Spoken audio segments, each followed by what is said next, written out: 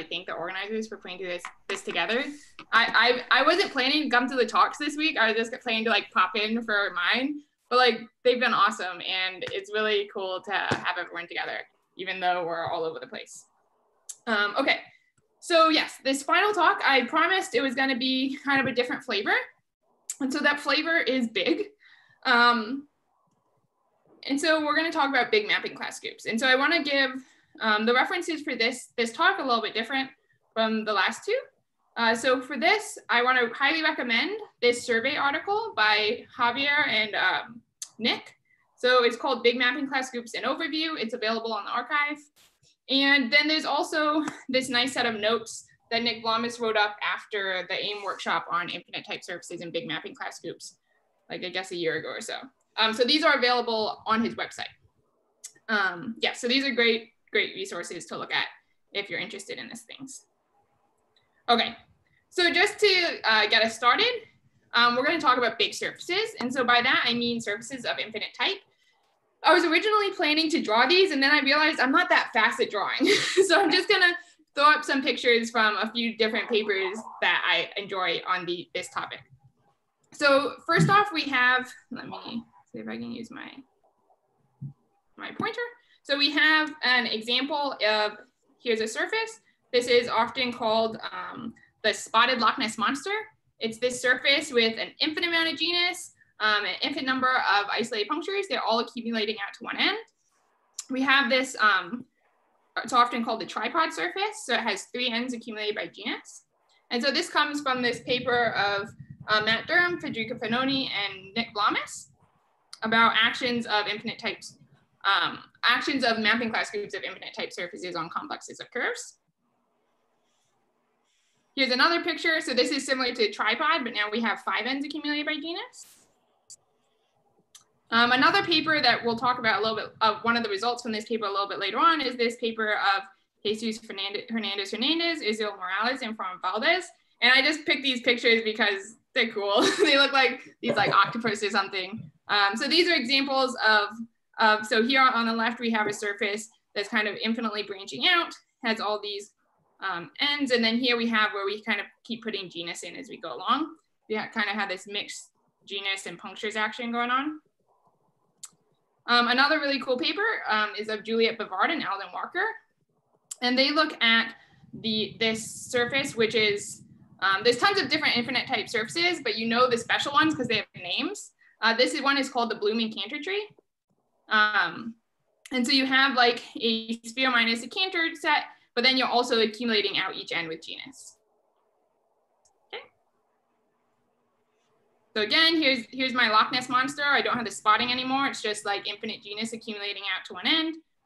And this one at the bottom is called, this one is called the ladder surface. So you just have genus accumulating out in 2 directions.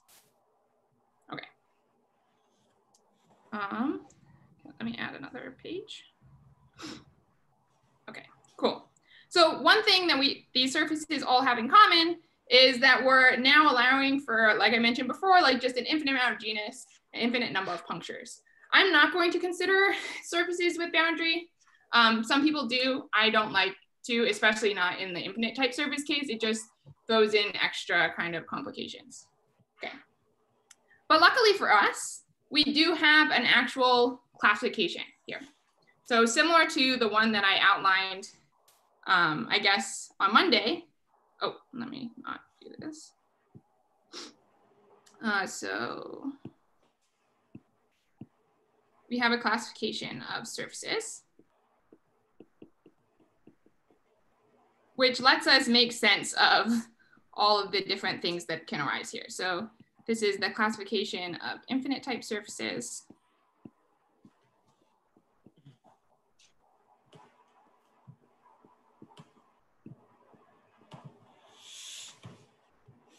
Okay.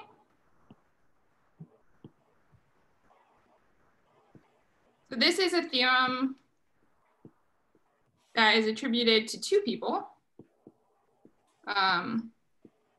Jarto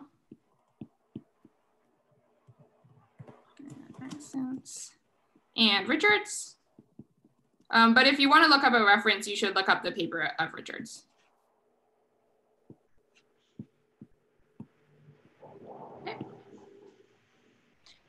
this says, it's kind of similar in spirit to the classification for finite type surfaces. It's going to give us a surface.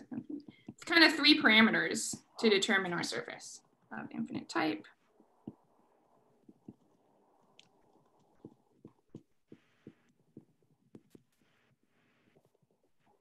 It's determined up to homeomorphism by 3 things. So again, we want to look at its genus. So here now, though it's not, the genus isn't necessarily finite, it's going to be some natural number or infinite. And then we're going to consider its space of n's.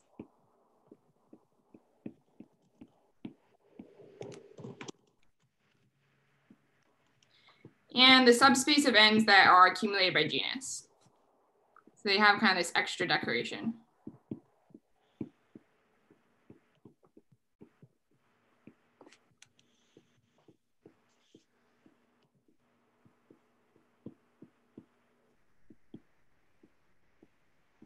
So now we have that a surface of infinite type S is really determined by these 3 pieces of information. So we have our surface, we have the genus, we have the n space, and then we have this kind of distinguished subspace of the space of n's determined by, accumulated by genus. Okay, I think I made my pen a little too big. Okay. So I've mentioned kind of very importantly, these spaces of n's, right?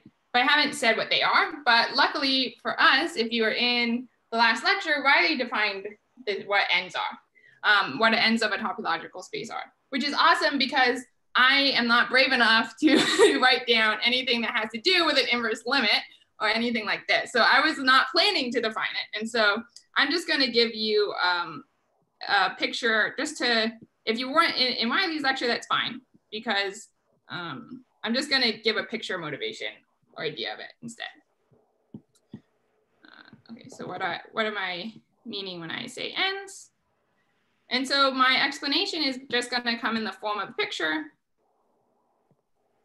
or rather like an example. So look at Z and Z2, right, as groups. And we can consider Cayley graphs for these. So here's one for Z. Here's one for Z2.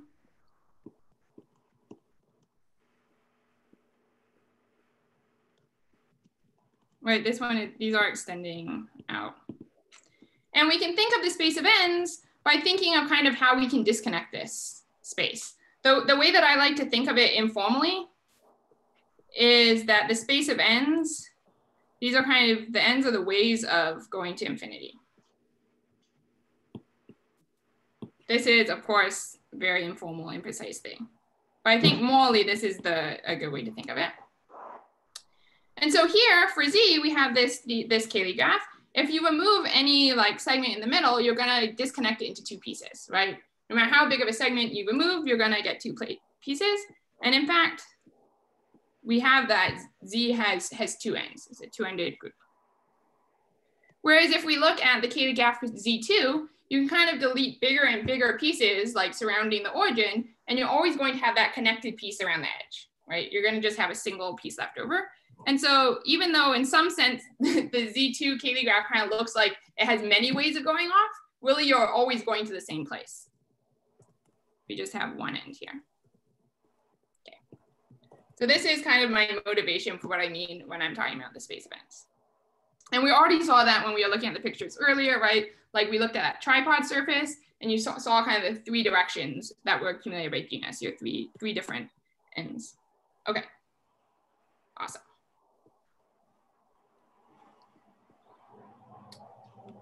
Okay, so great. We have an idea now of what our infinite type surfaces are.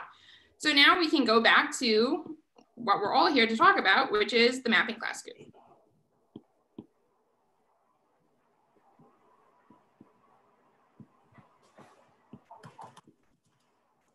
Okay. Well, we're gonna actually define the mapping class group exactly the way we did for finite type surfaces.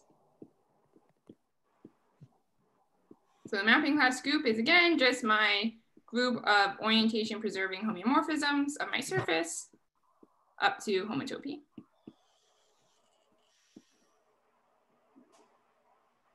And this is now when S is infinite type.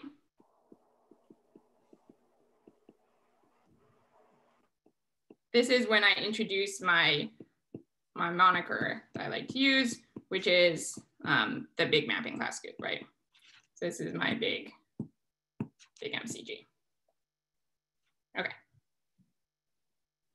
cool. Okay, so all of these homeomorphisms of surfaces that we talked about yesterday, right, we can still see here, right? We still have, like, you can kind of take like a rigid space rotation of our surface. We can still do Dane twists, right? Anything that is supported on a compact surface, we can do on a compact piece of our infinite type surfaces. But it would be cool if we had some examples of things that we don't see in the finite type setting. And so I'm just gonna give, I'm gonna give one such example, which we'll also use later on. So,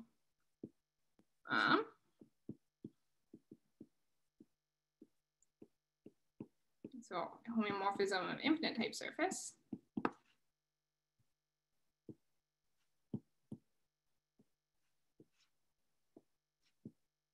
And so the one that I want to introduce is one that's called a handle shift. And so this is something that we can do on a surface when we have an infinite amount of genus. And what we're going to do is we're going to take a strip that has a countable collection of handles marching along on it. Right, so let me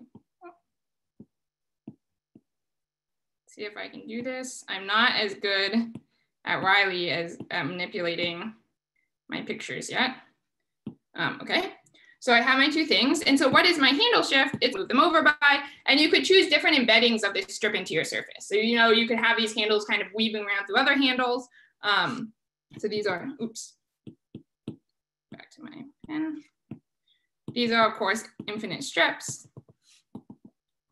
You could have these handles, these strips actually, instead of going from two different ends, you could have them coming kind of from one end and just marching back to it, this kind of loop type thing. And what we could also do is instead of having handles, you could just think of having this strip having some disks sitting in it. And you could choose what kind of complicated topology you put into this disk. And so you could introduce different sort of what I'll call shift maps by allowing different things to live in those kind of disks, okay? So these are great, these are handy. These are things that do not live in compact surfaces. So this is a good example of something that a new phenomena that we're introducing in the infinite types setting. So let me just write that here. This does not live on any compact subsurface.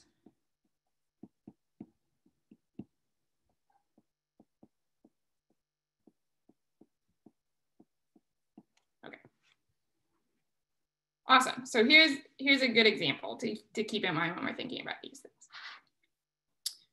Okay. So now let's give some fun facts about the big mapping class group. There's a question, how do we know that this handle shift isn't homotopic to the identity?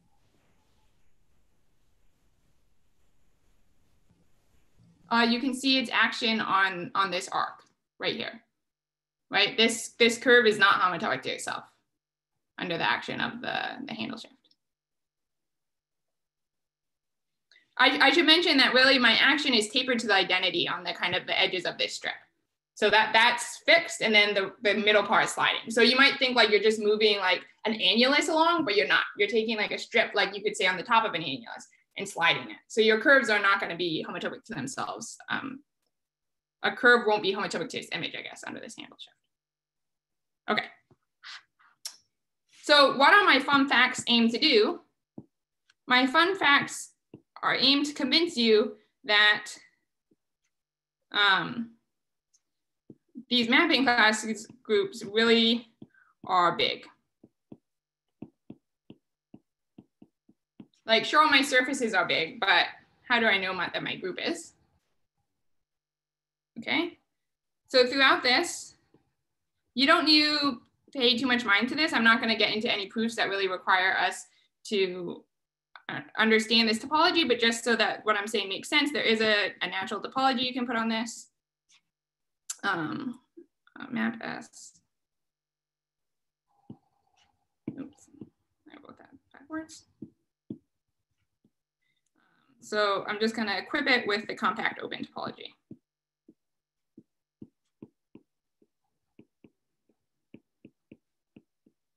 And then if you were here, right before my talk, you might have already heard some of these specs. So this, I'm going to state these as this theorem. So for every infinite type surface S, we have the following.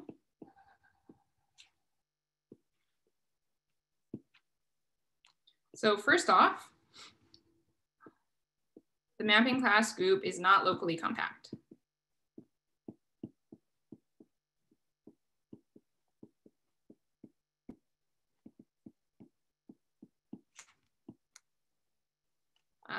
Two, not only, right? So we know that in the finite type setting that the mapping class group is finitely generated, right? We actually gave a finite generating set for it on Monday and proved that it was finite, well, sketched the proof that it was finitely generated. Not only does the mapping class group of an infinite type surface fail to be finitely generated, but in fact, it's not even compactly generated. Not compactly generated. Okay. And then finally, if you still were not convinced that this makes it a big group, it turns out that map S is homeomorphic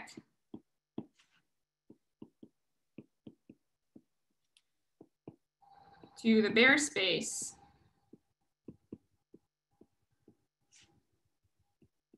and then. And if that doesn't mean anything to you, it doesn't actually mean that much to me either, but that bare space is homeomorphic to R minus Q. So that means more to me. So in particular, right, these groups are, this kind of punchline for me at least, uncountably infinite. So these definitely deserve to be called big. Okay.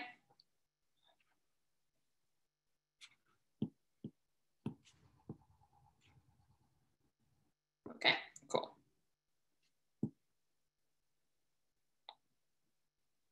Okay. So I feel like I have justified myself to you to some extent. So now I just want to mention a couple of interesting subgroups that we have for this mapping class group. And some of these might be familiar to you if you've thought about finite type mapping class groups. So some interesting subgroups.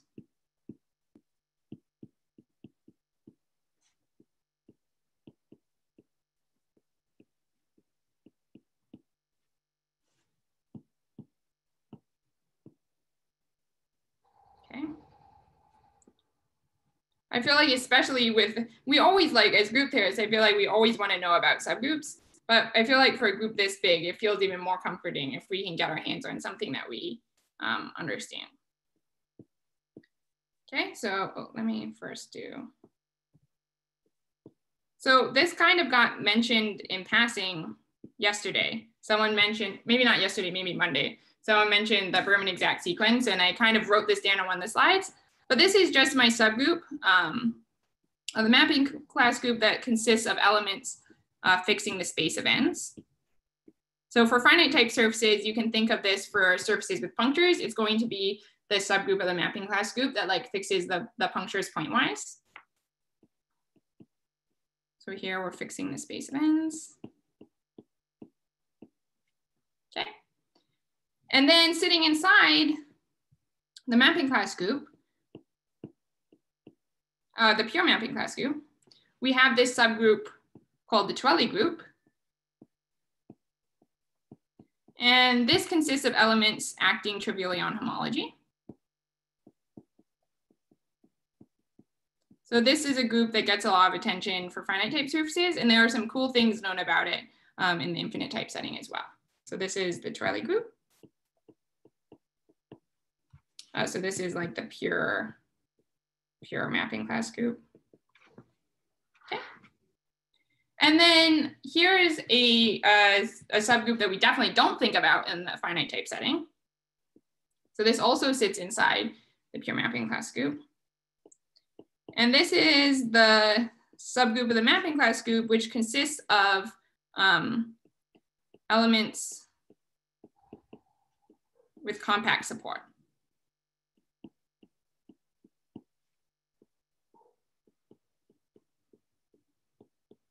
Okay. And actually this subgroup can be written, so this is the only time I'll write a direct limit during this talk.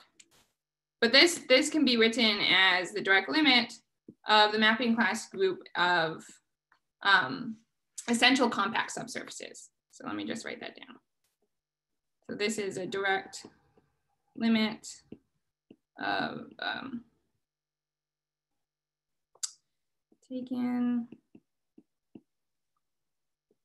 overall essential compact subsurfaces of S ordered by inclusion.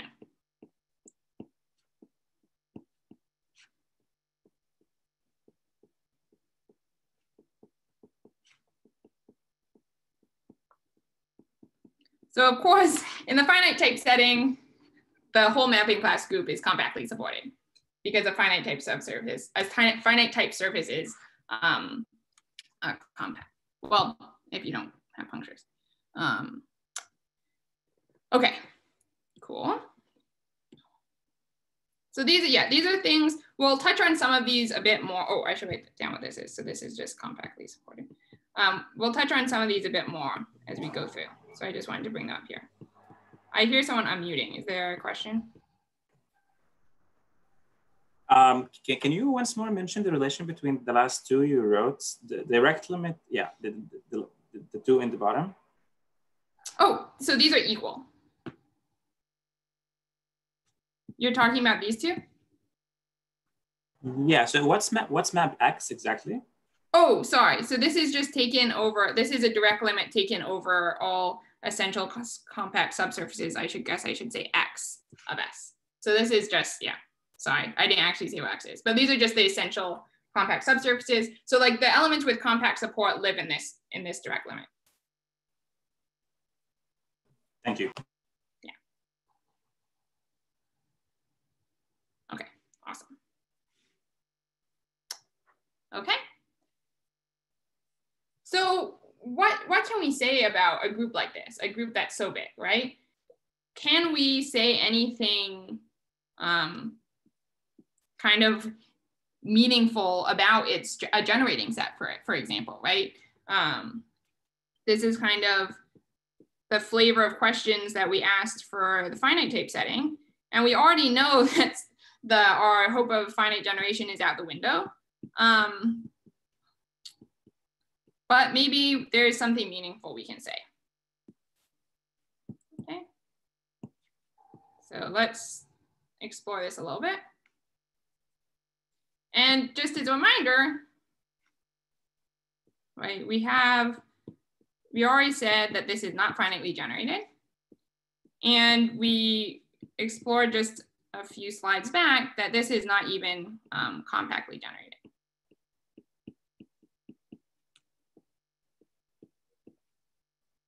But it turns out, so this is a result of Priya and Patel and Nick Vlamis, that we can say something, at least in some cases, about generating set.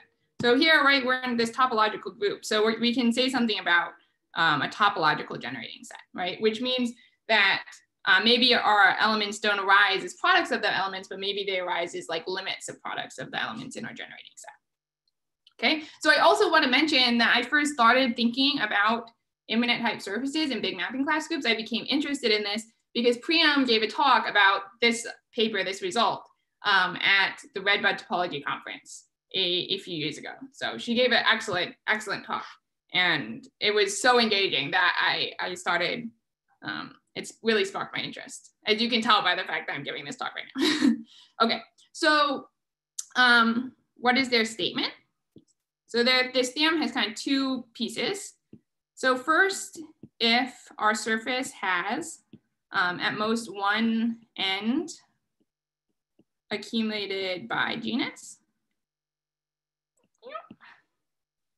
then we get the following. So this result is for the pure mapping class group. Then this pure mapping class group is generated, again, topologically generated by Dane twists. So I'll just note that here so we don't forget. This is not generally like we think of for finitely generated groups. Okay, and then we have the corresponding statement if it has at most one end, yeah.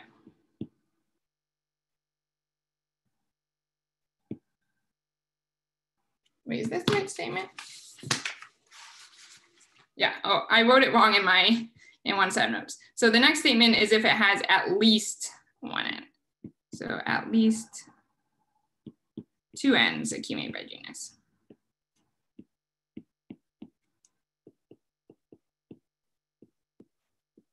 So if you have at least two ends accumulated by genus, now we have some things that are happening not just with compactly supported mapping class groups. So we have that we're topologically generated now.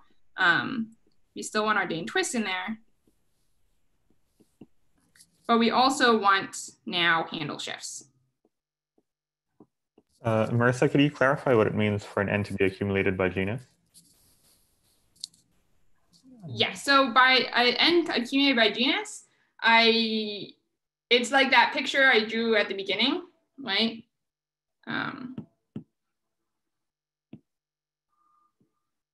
I guess I didn't draw it, but like this, right? This, what did I call it? Like the punctured Loch Ness monster. So this is an example where we have one end sitting out here, and we have that it's accumulated by both by genus and by isolated punctures. But we could also just take away this, and we just have all this genus marching out. So this is what I mean when I say accumulated by genus. So I mean it's not a planar end. Can I erase this? Okay. Cool. So here now, again, this is still topologically generated. Okay. So this is great. So even though there's somehow still some nice properties happening here, even though everything is so big and wild, like Dane twists are super nice. They're like the most familiar and comforting homeomorphism that we know. And even in this case where we have prime more ends accumulated by genus, we knew throw in more things, but somehow the things we knew throw in are still pretty nice, right? They're kind of easy to think about. And yeah, it's good. So this is great. And I just want to mention one kind of, so this statement together with further work of,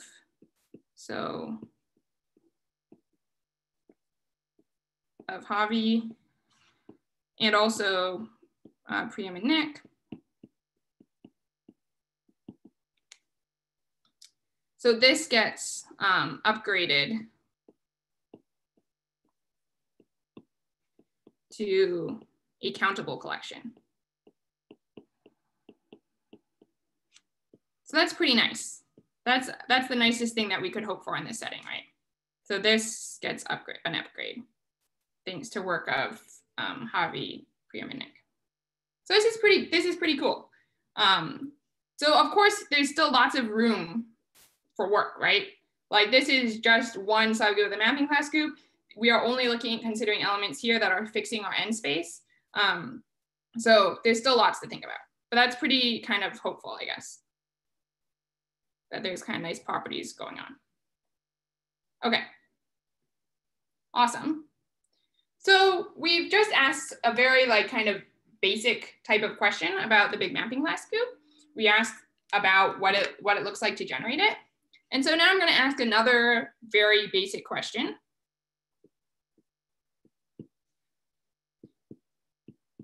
That we could ask about any group, and that's, what is the center?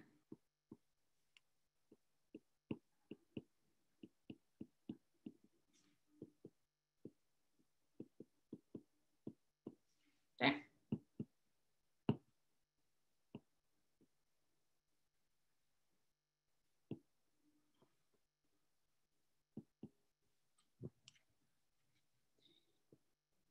So let's just go ahead and do it.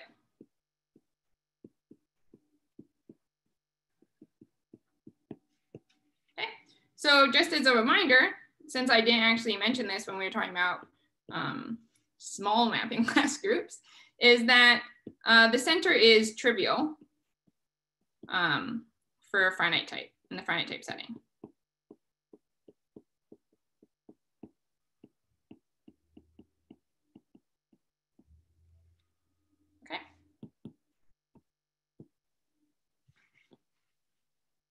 Okay, so in order to think about computing the center, I want to introduce a couple of tools. And so the first tool is this tremendously handy result. This is so useful anytime you're really thinking about homeomorphisms of surfaces, honestly. This is, I use it all the time. And this is called the Alexander method.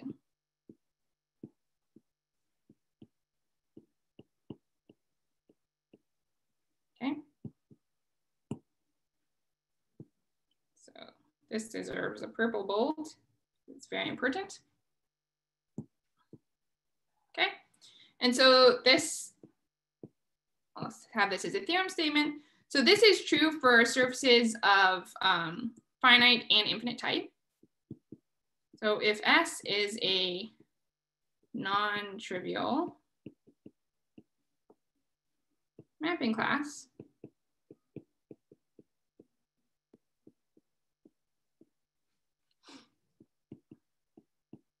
and essentially it gives us like a super combinatorial way of thinking about our homeomorphism, right? If it's non-trivial, then there exists a curve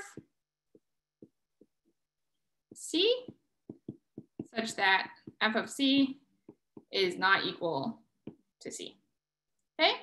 So this is awesome. And this result was proved. So proved for infinite type surfaces.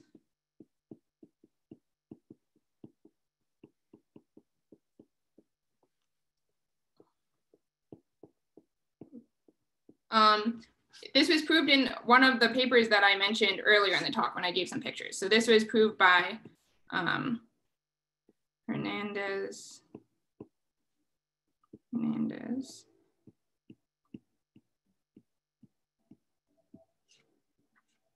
Let me make sure I don't leave off. So Hernandez, Morales. So Jesus Hernandez, Israel Morales, and Fran Valdez. Okay. So this is awesome. So this gives us this like kind of combinatorial way for thinking about our homeomorphisms.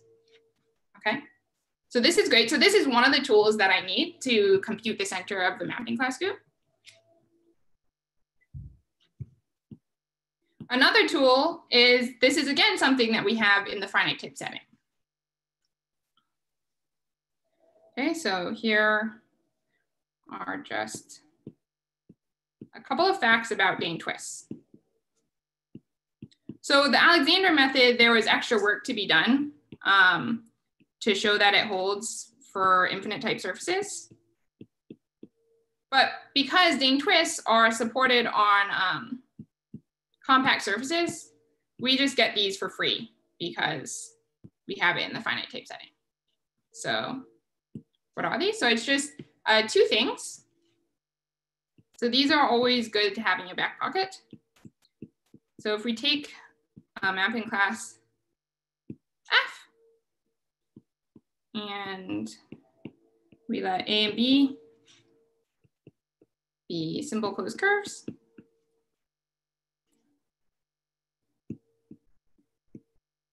then we have the following. So one, we have this kind of identity property that if we take a Dane twist about A and it's equal to the Dane twist about B, then in fact this happens if and only if A is equal to B. So you're not going to be twist about two distinct curves and get the same Dane twist. This is great. And the other one is like this conjugation relation. So if we take a Dane twist and we conjugate it by our mapping class, then that's the same as if we took just a twist about the image of our curve by the element that we are conjugating by. Okay. So a good exercise is prove these.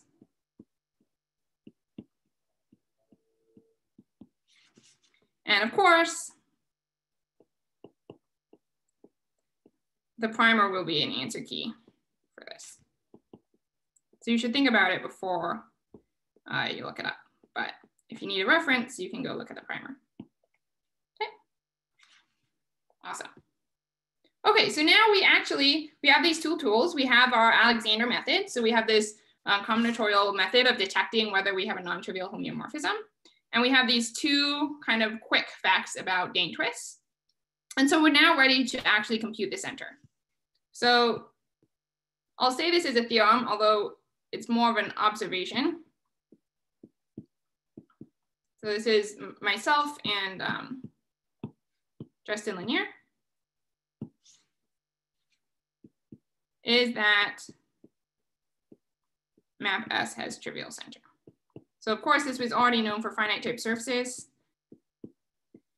But the proof is actually identical. Once you have the Alexander method, we can give this pretty much the same proof will hold in either case. So the proof is nice. So I'll actually write it. I guess this is the first full proof that I'll give in this entire mini course.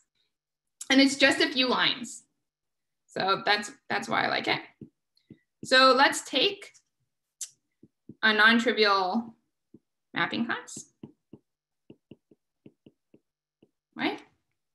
So then by the Alexander method, there exists a curve C such that f of C is not equal to C. Okay. And so now we're going to use our second Dane twist fact, so our conjugation relation. And we know then that if we conjugate the twist about C by F, we just get the twist about f of C. Okay.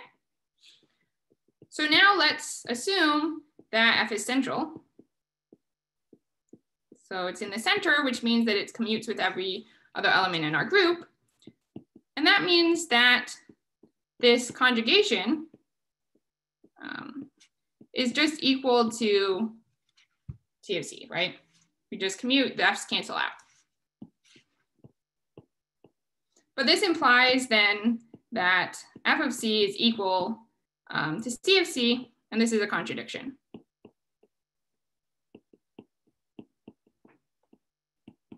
Right? Because we already know that f of C is not equal to C. And so by our first kind of identity about Dane twists, we have that this can't happen. Okay, so that's the whole proof. So this is really nifty. So we just computed the center of the mapping class group. Awesome. So we've been thinking a good bit about subgroups, right? We've thought about the center. We mentioned the pure mapping class group, the Torelli subgroup, the compactly supported subgroup of the mapping class group. So So is there anything that we can say? I think it's a natural question, right? Let me wind it right. If we can say anything structurally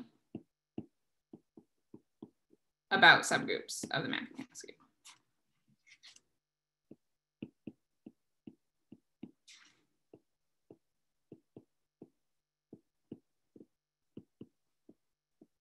So this is a pretty vague question. So I'll make it a little bit more explicit. I'll give you an example of something, a structural statement we can make about subgroups of the mapping class group for finite type surfaces. Okay, so this is a theorem that is independently due to Ivanov and McCarthy. Okay, and so they proved in the finite type world. So if S has finite type,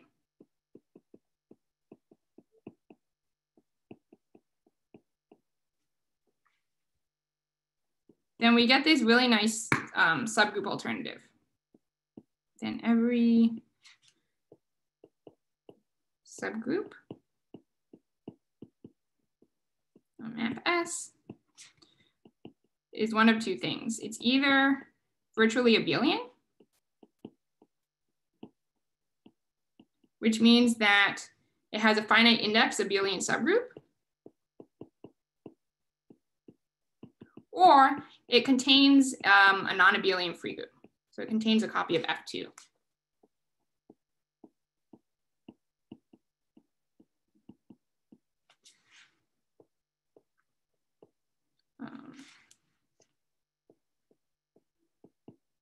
Okay, so this subgroup's alternative, this is like pretty well known and it has a name. This is called. You want to say non-abelian free subgroup, right? Just, yeah, thanks. Yes. Yeah, exactly. I want it to be able to contain a copy of F2, a non-abelian free group. Okay. Okay. So this subgroup alternative is called the strong Tits alternative.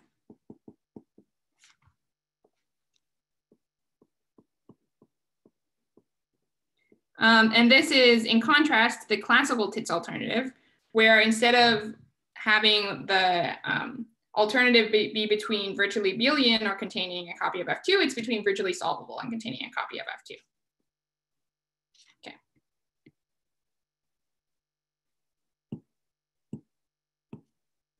So this is an important theorem.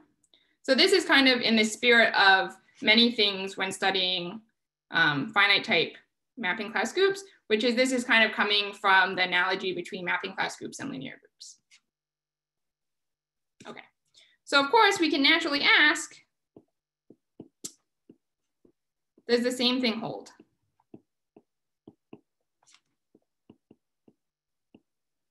For infinite type.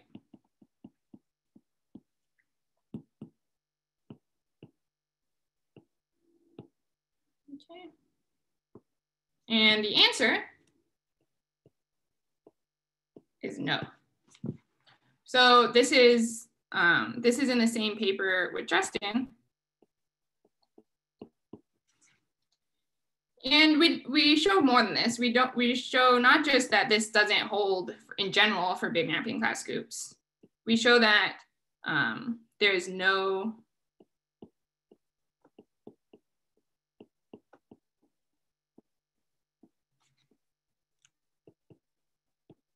big mapping class group. Satisfying this strong Tits alternative.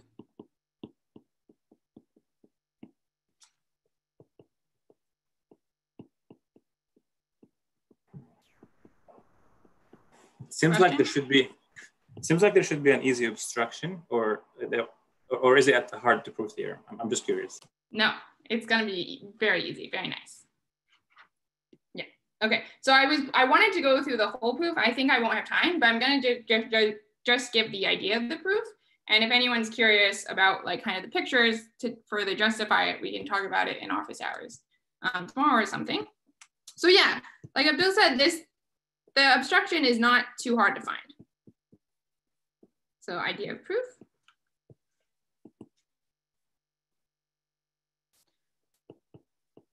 We just need to exhibit a subgroup that is not virtually abelian, doesn't contain a free subgroup. And so the one that we're going to choose, why did I just go full screen? The one we're going to choose is one that has been actually mentioned this week already. It's Z with Z.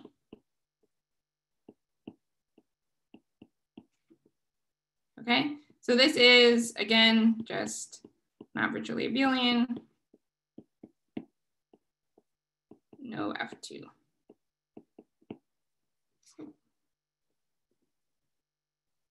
No, okay. And so the way to build, how do we build this?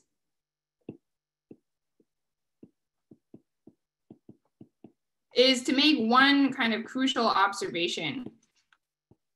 So, right, we want to demonstrate that this lives in the big mapping class group of any infinite type surface. And so we want to say something kind of generally about what the space of n's look like, because we want to be able to always find this subgroup. And so we're going to just have, I'll just say this kind of crucial observation. So observation is that S, so S infinite type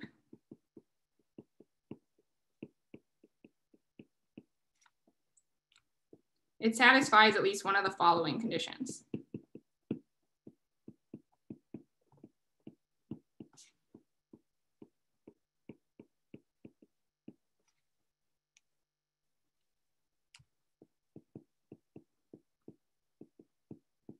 Okay, so 1, it has infinite genus. 2, it has countably many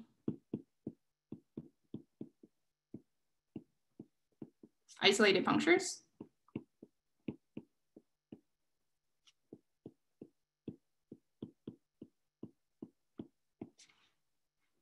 Or 3, it has a Cantor set of punctures that are kind of undecorated. So with none of them accumulated by isolated punctures.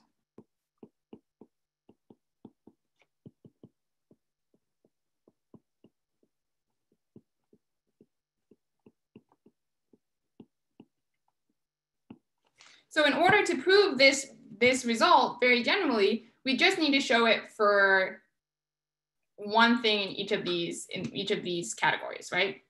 And so I'm not going to actually go through the details. It's not too hard. It's some nice pictures, but I want to have time to talk about some open questions. So I'm just going to say this.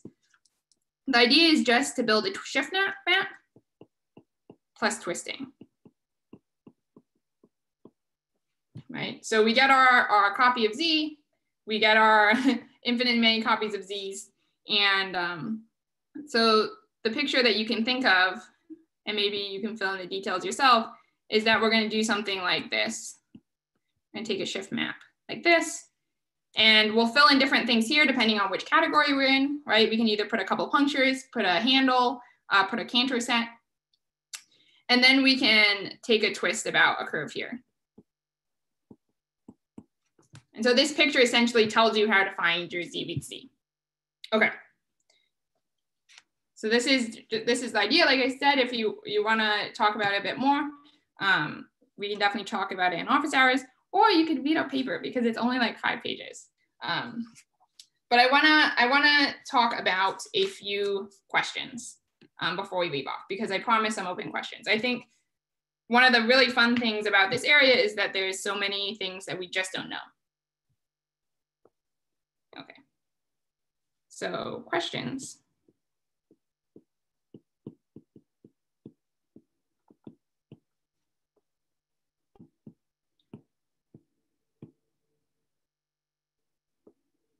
So the first question Justin and I posed. So in our paper, we show that there is examples of big mapping class groups that did not satisfy the classical TITS alternative, but we weren't able to show that none of them did. So this is actually very recently answered. So I'm just writing it because I didn't want to mention our result without also mentioning this result. So this is a result of Daniel Alcock. This is forthcoming work, so it's not out yet, but he has given at least one talk. He's spoken like the work geometry topology online seminar about this. Sorry, Marissa, can you say one again? I don't think I understood what you said. What's that? Can you say what the first question is again? I don't think I really got what. Oh, yes. So the question is, do any big mapping class groups satisfy the classical TITS alternative? So in our paper, we gave a counterexample to show that they don't all exhibit them. Whenever you have like a Cantor set, like an undecorated Cantor set, you can construct a Thompson's group. And so that doesn't satisfy the classical TITS alternative, but we were only able to show this for specific types of surfaces. And so the question was, are there any which do satisfy the classical TITS alternative? And Alcock says, no, they're not. So he ends up showing that there's some like quotient of the Grigorchuk group, which lives inside these big mapping class groups for any type of infinite type surface. I think I must have misunderstood your theorem. Then can you please go a bit? Like, I thought your theorem said that that no large mapping class groups satisfies. Yeah. So they're strong. Okay. Yeah, sorry. Okay, now I understand. Sorry. This is the classical. So here he's talking about either virtually solvable or containing a non-abelian free group. We show that there is none which are virtually abelian, but like Z with Z, for example, is virtually solvable. So yeah, that was kind of the problem. And like the Thompson's group we constructed for the counterexample, we couldn't find it in any of them. So yeah, so his construction is really cool. I'm looking forward to his paper coming out. So kind of a related type of question. This was a question that Mladen posed. He posed this to Justin when Justin was chatting with him about big mapping class groups, and then also posed it at the AIM workshop. It's kind of related, this kind of subgroup alternative question. Is every subgroup, so this is for a specific big mapping class group. So this is looking at the surface, which is the plane minus the Cantor set. Okay. And he proposed the following: are every subgroup either amenable or has, so this is a question I'm writing down because it's related to this subgroup alternative type question, but I will say that this is outside my depth of expertise. I am not comfortable with either quasimorphisms or amenability. But one thing I will mention is that the mapping class group of finite type settings do have infinite dimensional group of quasimorphisms, and this is a result of Besfina and Fujiwara. Okay, so that's a sort of in that same flavor of subgroup alternatives. Another question, this is posed by Javi. There's so many questions. I'm literally just writing down a couple of handfuls just to like give a flavor of like some of the most basic things that we don't know. So this is posed by Javi and I just like kept going with Javi's last name. Sorry about that. Let me try again.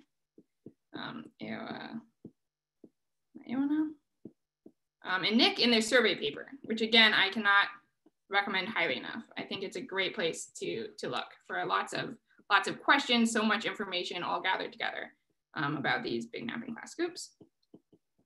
So here the question is, are mapping class groups of infinite type surfaces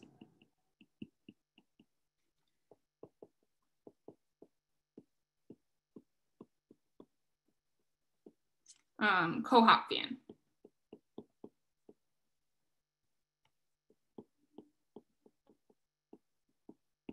Okay, so what do I mean by that?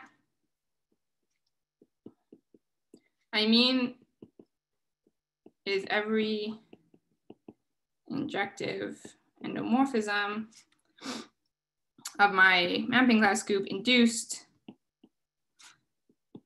by an underlining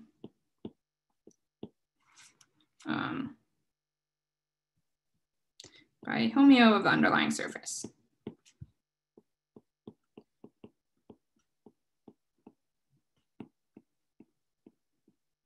So I didn't write this down, but I believe this is true. I know this is true for finite type mapping class groups of finite type surfaces, and I believe it's due to Ivanov and McCarthy. Okay, so this is something we don't know. And then a similar question, this is the last one. Again, there's so many. I just had to pick some, but this is kind of in the similar flavor of the one I just mentioned. So this is a question that Javi posed at the AIM workshop. And it's this. If we have so this is very much in the flavor of work that Javi has done for mapping class groups of finite type surfaces. So if we have a homomorphism between two mapping class groups,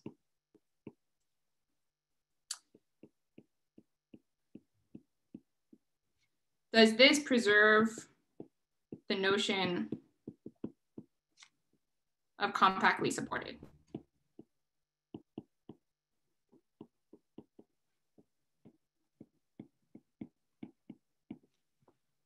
So when you have a surjective homomorphism, the answer is yes, by work of Bavar, Dowdle, Wafi. But in general, the answer to this question is not known. So maybe I should just write that down. So yes for surjective homomorphism by work. So this is also a great paper. It's pretty short about infinite type surfaces by Bavar, Dowdle, and Wafi. Okay.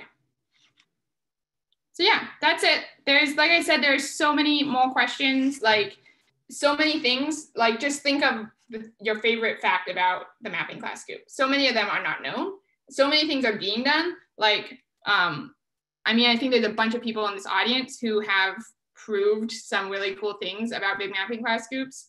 I know Riley had a paper come out recently about Nielsen realization for these big mapping class group and infinite type surfaces. So there's all sorts of work coming out all the time, and it just leads to more and more questions. And so this is why I wanted to spend this last lecture on big mapping class groups in particular, just because it's such a fruitful area and there's so many young people especially getting involved.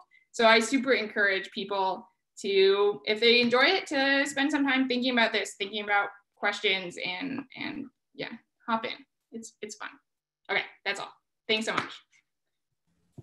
Okay, let's thank Marissa for an excellent mini course.